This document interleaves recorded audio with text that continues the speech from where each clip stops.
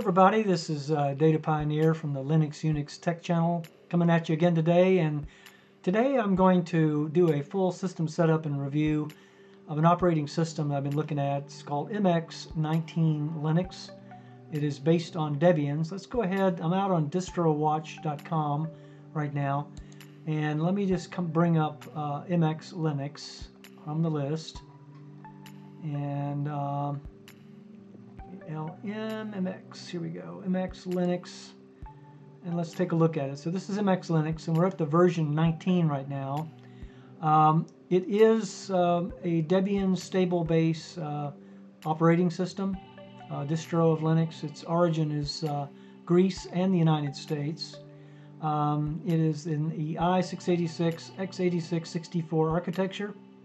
I'm going to be running it in the x64 today.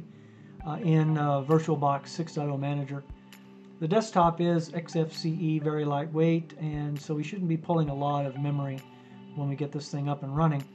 It is set up for or available for the desktop from RAM and live media as well. Okay, and it's apparently a pretty popular operating system here from the aspect or from the standpoint of DistroWatch. In fact, it is #1. MX Linux. Now that doesn't necessarily mean it's the most popular operating system for Linux or distro for Linux in the world, or in the United States for that matter, but that's how DistroWatch ranks it. Here's a link to the homepage, mxlinux.org. I'll put a link out to for this to the under the video on the channel so that you have it and you don't have to go looking for it. Here you've got a user forum available as well, and you've got documentation, screenshots, etc., etc. So I'm looking forward to getting into MX Linux, and so if you'll come along with me, together we'll take a look at MX19 Linux, and so let's get into it.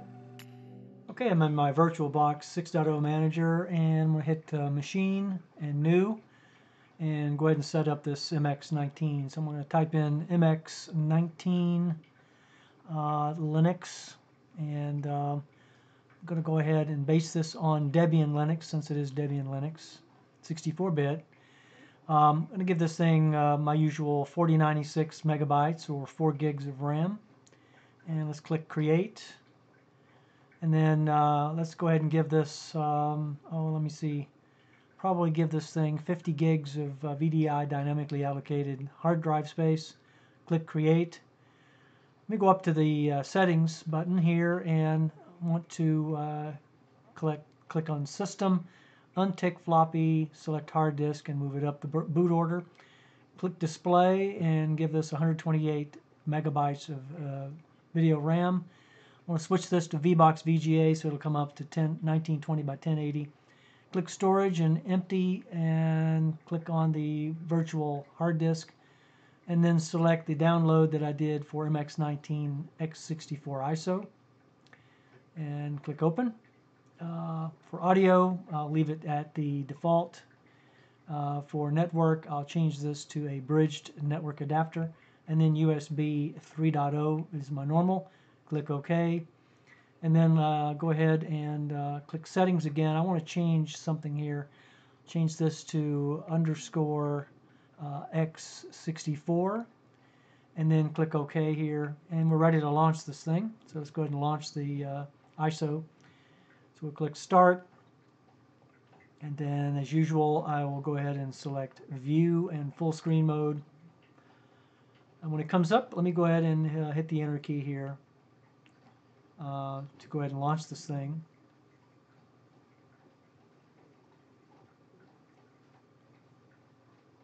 And so it should be coming up here shortly.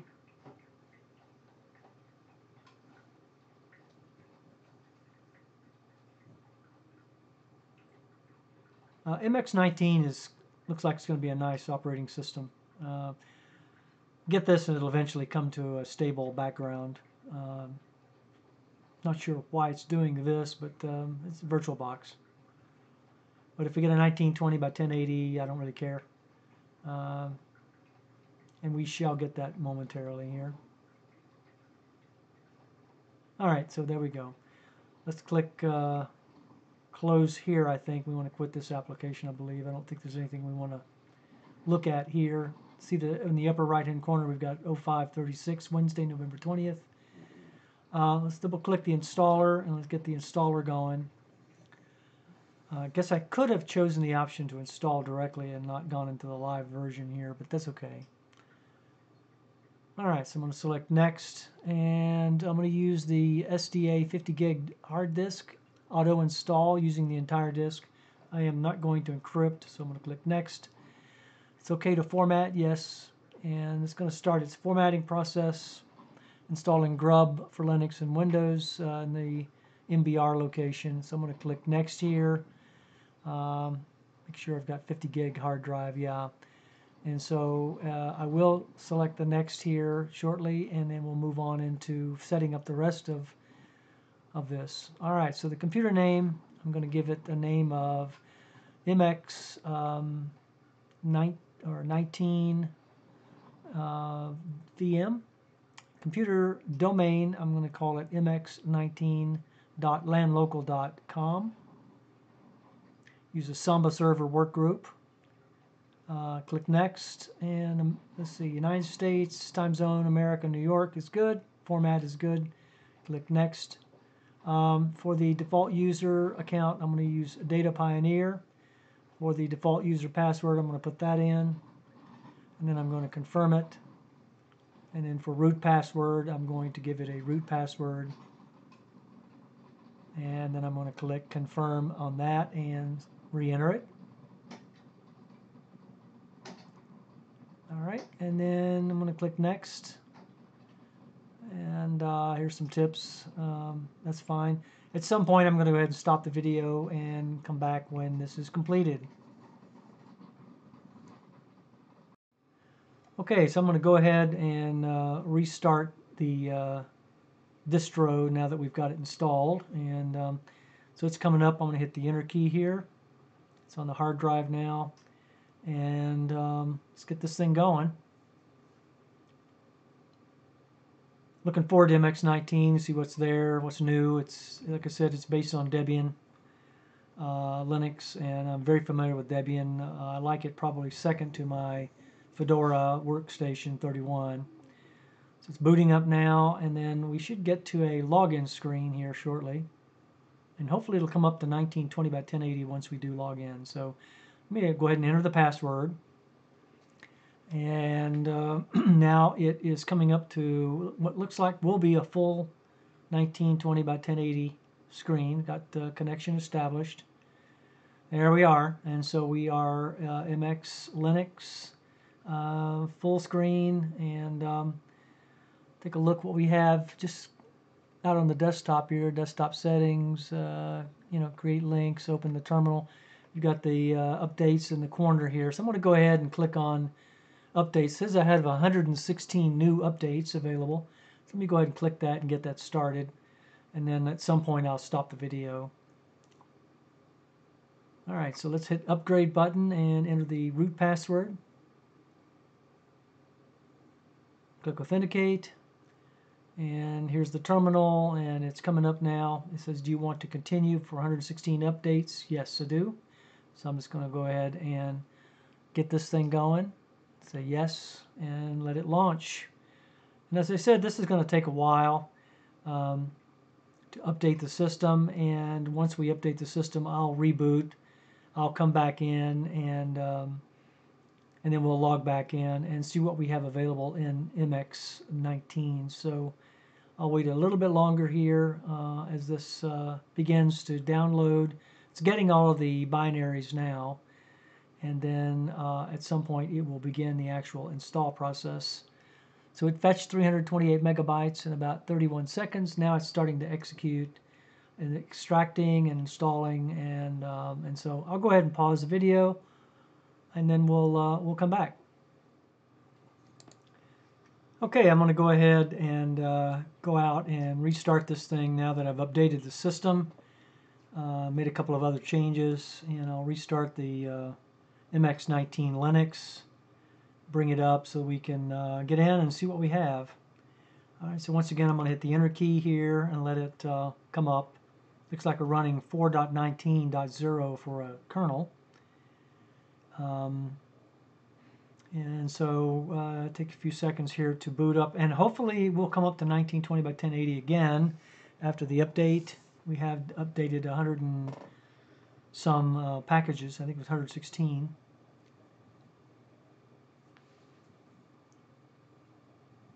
All right, so here we go, and we should have a login screen. There we are, and let me just enter my password, and it should come up. There we are. So it will settle onto the background here momentarily. Connection is established. We've got the bar at the top, the panel. Here we are. So we've got a much nicer, I think, background than we had.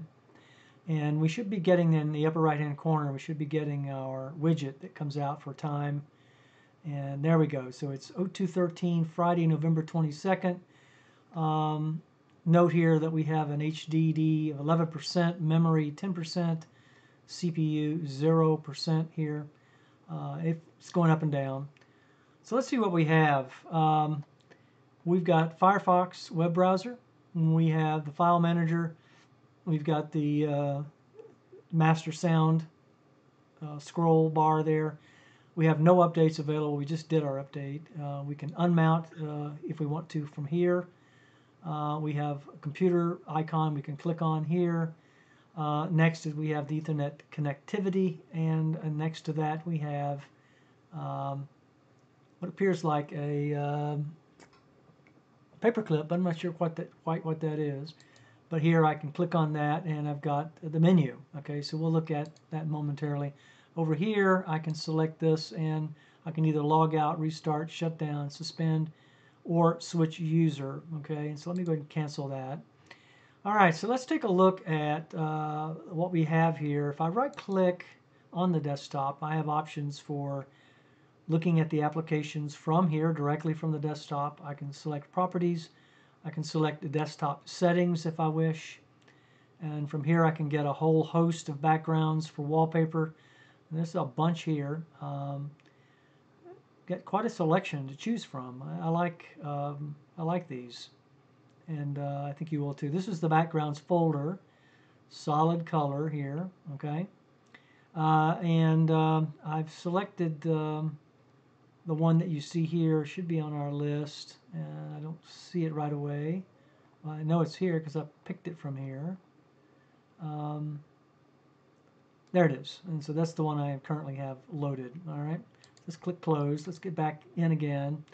Arrange desktop icons, share folder on your network, create a symlink from the desktop, open root Thunar. So Thunar is the file manager. You can open it from here. You can open the terminal from here.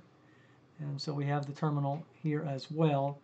And so let me do a uname R, and we see that we're running 4.19.0-6-AMD64, 64-bit. I'll do a df-h. You can see the file system configuration here that I have set up. I just took the defaults for MX19. And then finally, if we do free memory to see what our free memory allocation is and usage, we've got the total of 4 gigs of RAM, and we're using about 450 megabytes of RAM out of 4 gigabytes. That's not bad at all. The rest is free, and we do have the buffer over here as well.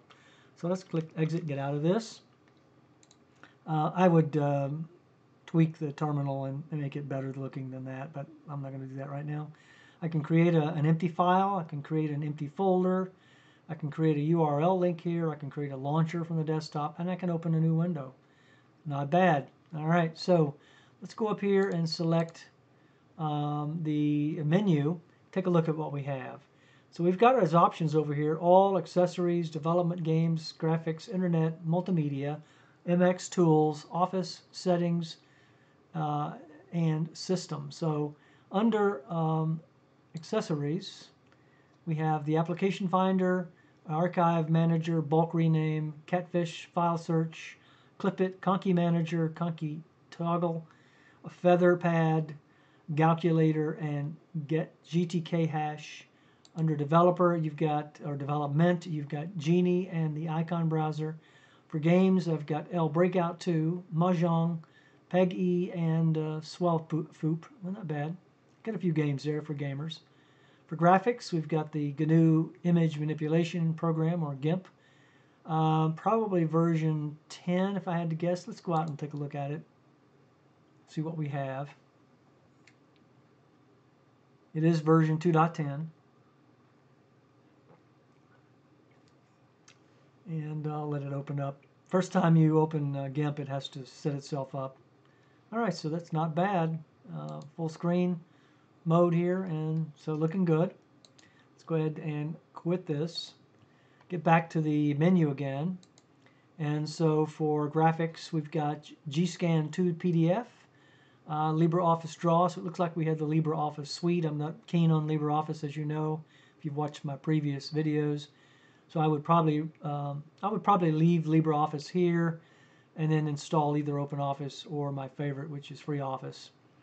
Nomax, simple scan for scanning. Internet, we have Firefox web browser. So let's go up and take a look at what version of Firefox we're running. And so when it comes up, Firefox is a little slow sometimes coming up anyway. Has nothing to do with the operating system, I don't think. Seems to be very responsive so far. And so Firefox web browser, here it is. And let's go ahead and click the pancake and come down to Help and About Firefox. Looks like we're running 70.0.164-bit MX Linux 1.0. Very good. That's the latest version, I believe, of Firefox. All right, so let's go ahead and let's see if we have sound coming from our browser here. See if we have sound set up in the system. So I'll go up on my my YouTube channel and pull up one of my videos. All right, so let me go ahead and log in. Okay, and click there and go ahead and enter the password.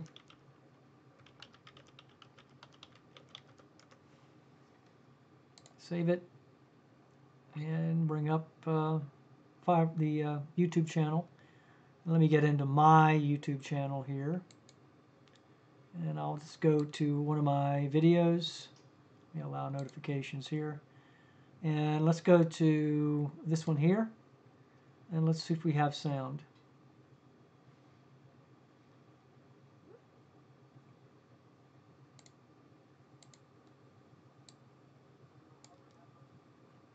Okay, so we have sound.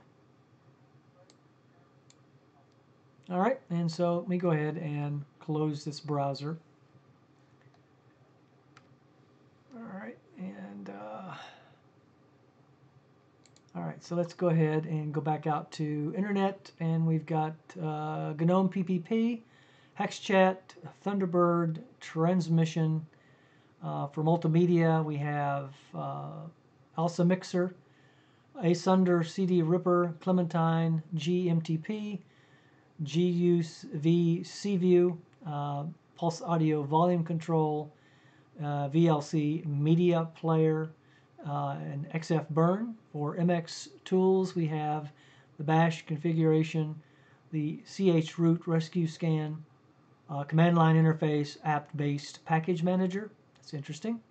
Format USB for formatting USB drives, or USB sticks, iDevice mounter, live USB kernel updater, MX boot options, MX boot repair, MX cleanup, and MX codecs installer. For Office, we do have the ebook reader, which is a part of Calibre. We have LibreOffice Base, LibreOffice Suite, Calc, Draw, Impress, Math, LibreOffice Writer. Let's see what version of LibreOffice we have. We'll just let this come up, and we'll check it out. First time it installs and loads, it takes a while as well. Okay, so let's take a look at File and Properties, and let's cancel. I'm trying to get a less than full screen here. Actually, see if I can auto hide this. Transparent, expand. Nope. Panel. It's not letting me auto hide that at all. Oh, there we go. All right, and so let's go up to Help and go to About LibreOffice. Looks like it's version 6.1.5.2, build 1.6.1.5-3 for Debian, so that's very good. All right, so I'm going to go ahead and close this. And let's see here. Go ahead and close this as well. All right, and get back to the main screen. Okay, so now we were in Office, and I believe we were down to the Orage Calendar and Orage Global Time, PDF Arranger, and QPDF View. For settings, we've got About Me, Accessibility, Ad Blocker, the Adobe Flash Player, ADSL, PPOE, that's the asynchronous DSL point-to-point protocol over Ethernet configuration. Application, we've got advanced network configuration, we've got appearance, we've got RNR, Bluetooth adapters, and Bluetooth manager. Okay, and then for system, we've got the ADSL PPOE configuration, bulk rename, Conky toggle, deconf editor, disk manager, disk usage analyzer, FAQ, Debi package installer, that's for installing Deb packages, since this is a Debian-based distro.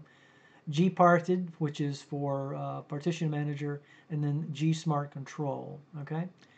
All right. So, and then down here we have our logout. We've got our switch users, lock screen, and all settings. All right. So let's get out of this, and let me get back into the terminal again. So I want to open the terminal here. And let's see if HTOP is installed. It is. All right, and so let's go up to full screen. If it'll let me do that this way. I don't think it will. All right.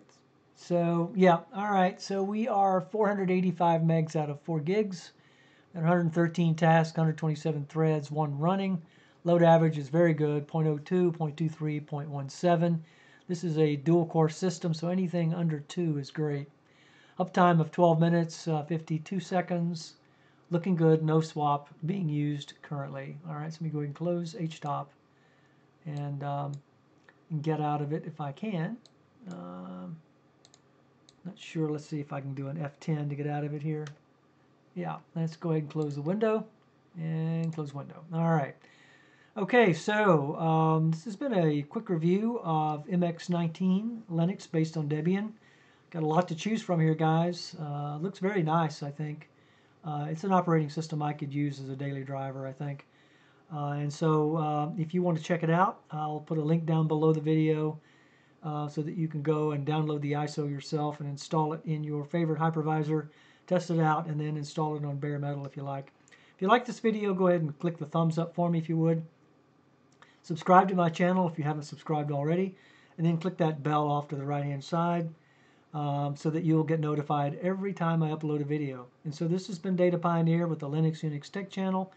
Hope you have a great day and take care. Bye-bye.